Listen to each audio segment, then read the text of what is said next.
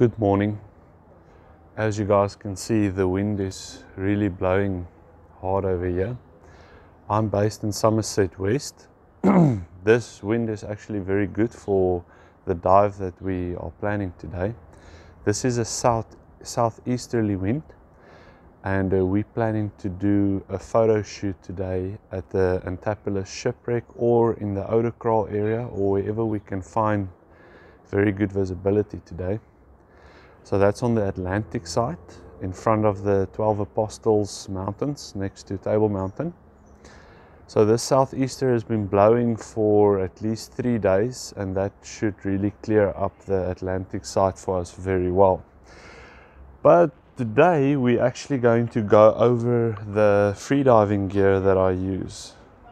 So I wanted to actually show you guys what I use versus what my wife uses, and what is crucial for beginners to have and what is maybe not necessary at first.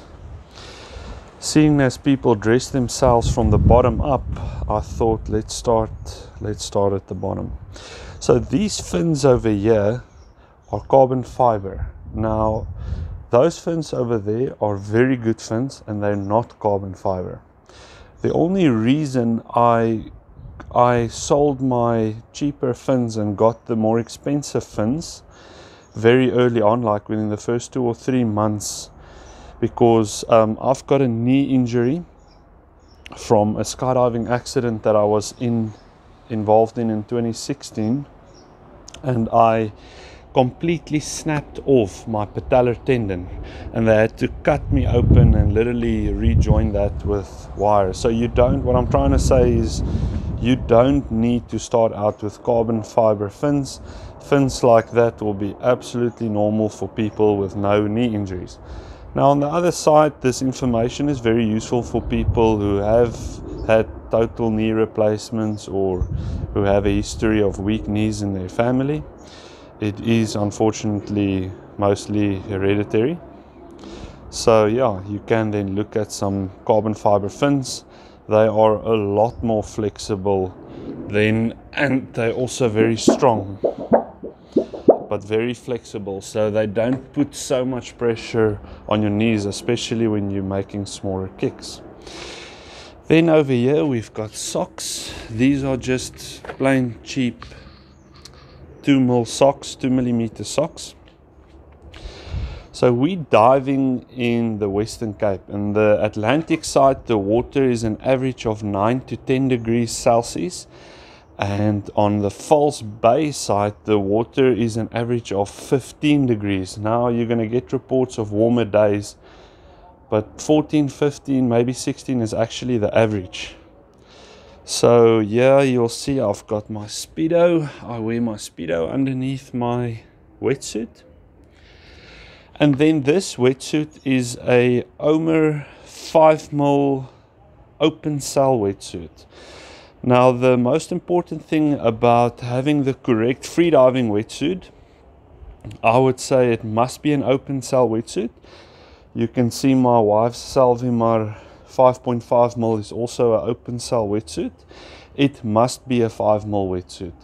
Now there are guys in the Western Cape diving on the False Bay side with 3mm wetsuits, and I have seen people try that at the Atlantic, but they don't stay in the water for very long.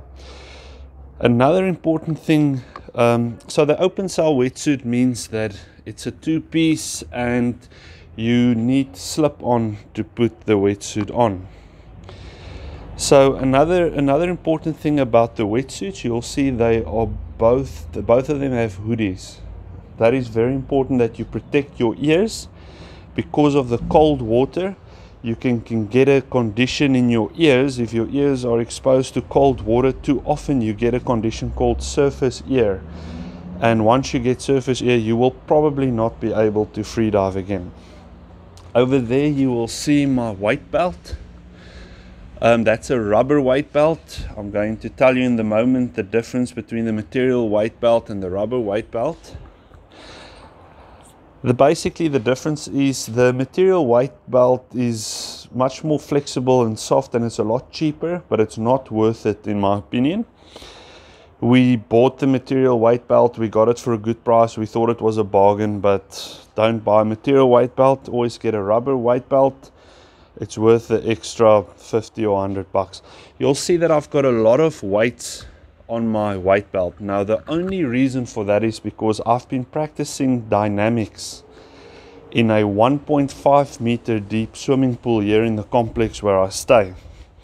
So today when I go freediving, there will probably be only 4 weights. Those weights weigh about 600 grams each. I will probably not go out with more than 2.5 kilograms. So this is a 5.5 mil wetsuit, and that means it is very buoyant. In other words, if I don't have a weight belt on at all, it will be reasonably difficult, but not impossible with a good duck dive to get down to 10 meters or 20 meters. Okay.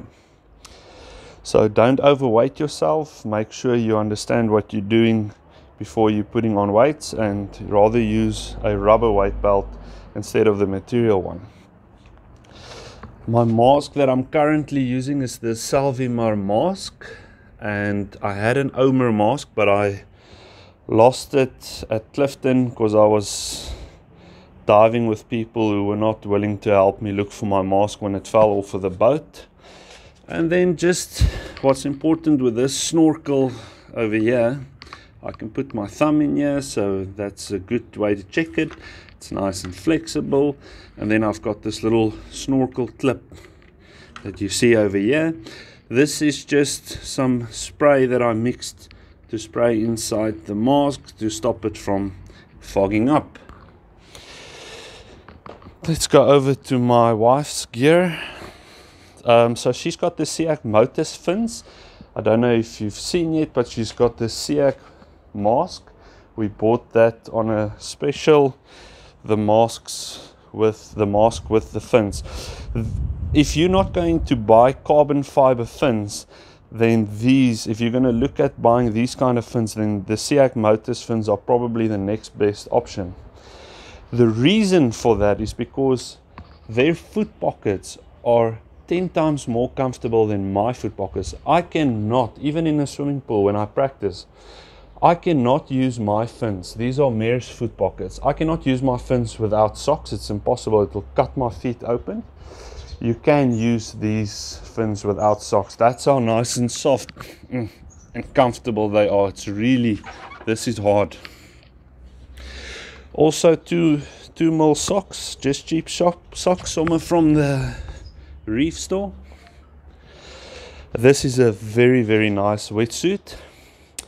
I don't know if I'm correct, but I understand that my wife was the first person in Africa to have the Salvimar Seawalker 5.5 mil spearfishing wetsuit. So it's a lot like the Omer in the sense that it's got the padding on the chest. It's an open cell. You use Slippy to put it on. It's got the hoodie. These wetsuits are both extremely comfortable and very flexible. This is a medium size. Then mask and snorkel. This one is a little bit harder than mine, but the same principle with the thumb. Seac Mask, good masks. They haven't complained about it. As I said, she's using the material belt, but that has to be changed to the rubber belt. Okay. There's my towel. Today we're planning on doing a photo shoot in the Atlantic Sea by the Antapolis shipwreck, or in the Oudekral area, or by Justin Caves. This is a GoPro Hero 9. That is a dive housing. I never use my GoPro without a dive housing. They say it can go down to 10 meters and it doesn't need a dive housing. I'm not going to take any chances with it. I use the dive housing. The dive housing guarantees it up to 40 meters, some to 30 meters, depending on what you use. And that is the Gdome dome that I use to get those over and underwater shots. Then over here you'll see my little yoga mat that I haven't opened yet. We use this to stand on when we get dressed and when we shower, next to the beach, next to the entrance point. because you're always parking on a gravelly area or a sandy area, and then you're trying to shower but your feet keeps getting dirty, full of dust and sand. So the Yogamatt helps for that. Over here is my little car shower. Basically it's just the little shower pump inside of the bottle. You can buy them as a kit. There's some information on the little shower we use next to the road. Just to get back to the filming gear, you'll see my selfie stick is very long. This is actually quite long selfie stick.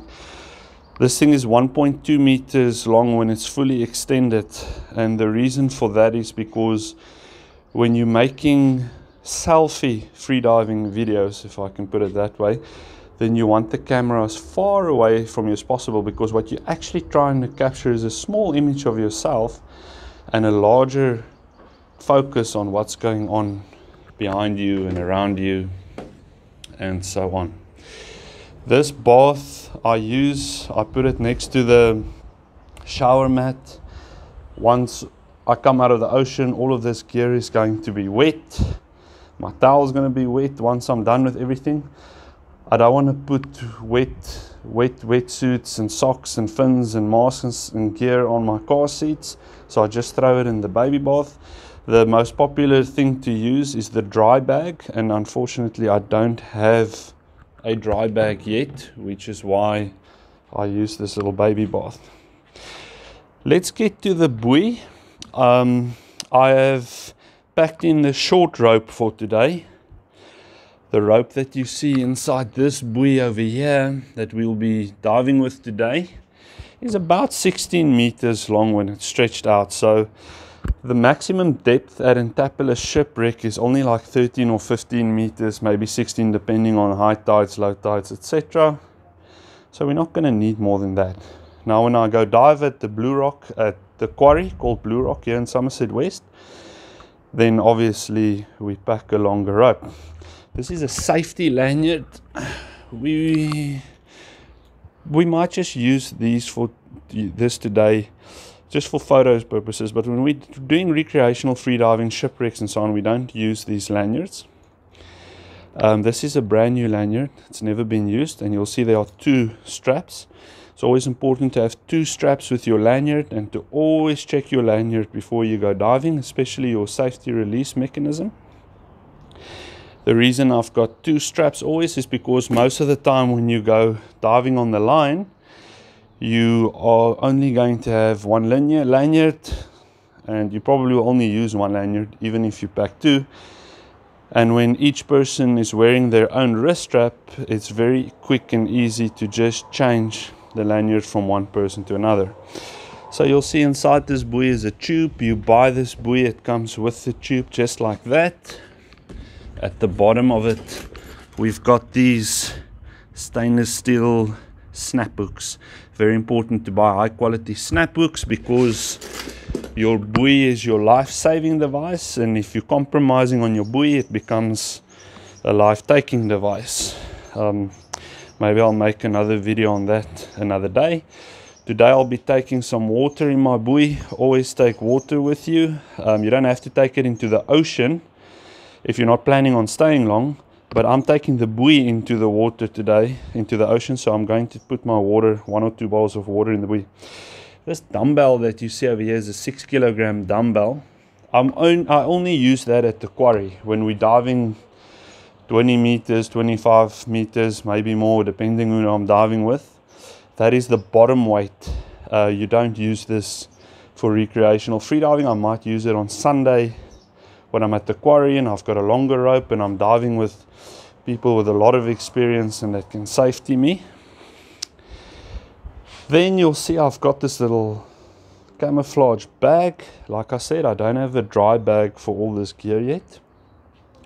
I basically want, when all my gear is still dry, there's another video on my channel where I show you how to roll up the wetsuits, and you can actually fit most of this gear inside one nice and big torque bag. Obviously your fins won't fit in, they will go on top. And then the last thing I want to say is that you will notice that there isn't a dive computer here. The only reason for that is because I have not bought a dive computer yet. That is next on my list. So I hope you found some information out of this video. You don't need all of this gear to start out with. What you basically must have in the Western Cape to freedive in the waters that we have here, you need a decent, comfortable pair of fins. They don't have to be carbon fiber. You must have socks. You must have an open cell wetsuit with a hoodie. You must have a weight belt. You must have a mask and snorkel. And yeah, that's basically it for today. Thank you very much for watching. And if you like this kind of content, I will be making a lot more. Please like and subscribe if you liked this content. See you guys in the water. Cheers.